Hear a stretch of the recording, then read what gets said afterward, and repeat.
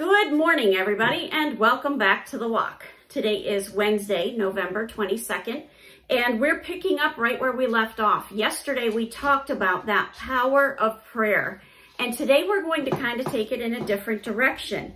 And I don't want to reveal too much, so we're going to dive right in. So we're starting in Zephaniah chapter 1, verse 7. Now, yesterday, just to review, we saw that Jesus told the disciples that there's a type of demon that is so powerful, so difficult to get rid of, that it can only be expelled or taken out through prayer. It takes that great power of prayer that we saw in James 5.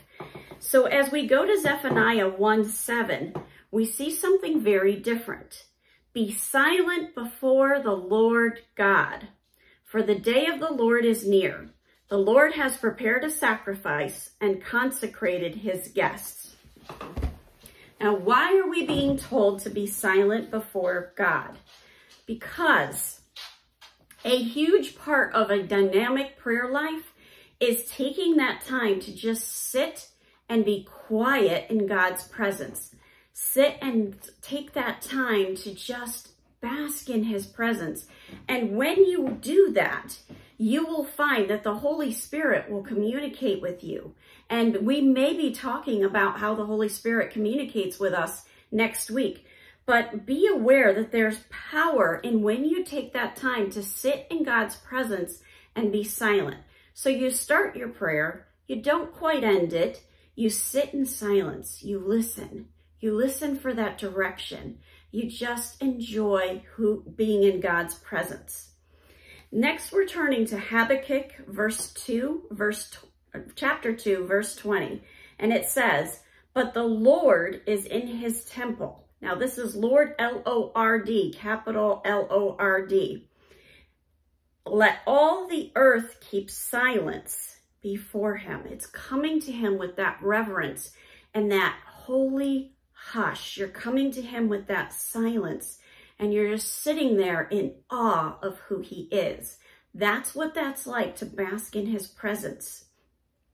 Now, you may be surprised at the next scripture we're going to, because it's Revelation chapter 8, verses 1 through 5.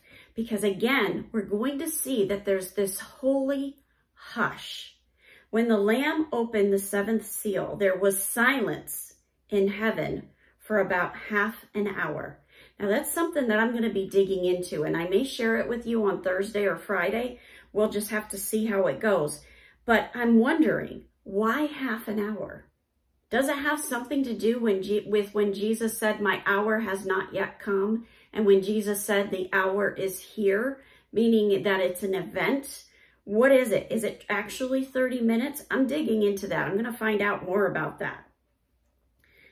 Verse 2, "Then I saw the 7 angels who stand before God, and 7 trumpets were given to them. And another angel came and stood at the altar with a golden censer, and he was given much incense to offer the prayers of the saints on the golden altar before the throne." Those prayers have turned into incense, and they're wafting all around that throne. "And the smoke of the incense with the prayers of the saints rose before God from the hand of the angel." And one of the things that I wanted to point out to you here is that those prayers have a scent when they hit the throne room of God. God can smell your prayers. He can feel your prayers. He doesn't just hear your prayers. He doesn't just see you praying. It goes straight to God's heart, and he responds. And that makes it mighty. That makes it have an enormous amount of impact. And once again, I'm going to remind you, just as I told you yesterday, when you pray, hell trembles and heaven is rejoicing. Verse 5, "Then the angel took the censer and filled it with fire from the altar and threw it on the earth. And there were peals of thunder, rumblings, flashes of lightning, and an earthquake." Those prayers had so much impact that when the angel took the censer that had that incense, He filled it with fire from the altar. That's God responding to the prayers. It gets thrown to earth and the entire earth shakes. There's earthquakes, thunder, rumblings, flashes of lightning. Recognize the power that you have just in the fact that God gave you the ability to go straight to him to pray. Have a wonderful day.